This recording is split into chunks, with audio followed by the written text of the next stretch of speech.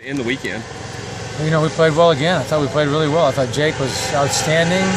Brody gave us a couple good innings, got a little stuck in the ninth inning there. Pat Call came and did his thing, but overall we pitched exceptionally well all weekend long against a good team, and then we played good defense today. And you know, the key was we built some innings. You know, we built some innings, and we're pretty good offensively. And you know, we ran the bases well, got some big hits when we had to. Rohlman had a big weekend for us, and so I like the way we played offense. I like the way our starting pitching was outstanding, and you know, we played pretty decent defense.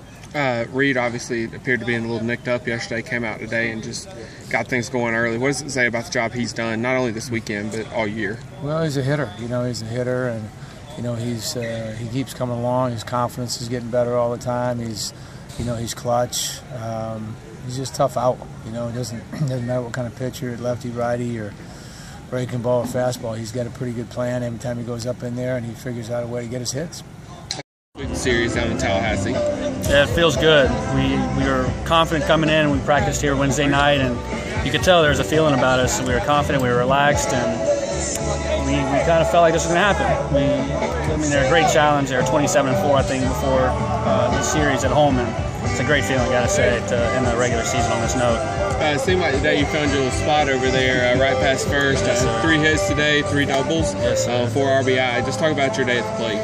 Well, got to give credit to their pitching staff. They have one of the best in the country. We knew that coming in, but I was confident. I had a previous good week, and I mean, the biggest thing is confidence coming in there. You gotta know you're going to get your pitch, and when you get your pitch, you got to do something with it. And thankfully today, I was successful with it. Complete the sweep of Florida State. Yeah, we played good both sides. We played good defense, and I mean, we hit the ball all weekend. So, I mean, we did good. Offense came out today, staked you out to a quick lead. How easy was that making your job on the mound? It doesn't make it easy. I still got to go out there and compete, but it definitely makes it a lot easier.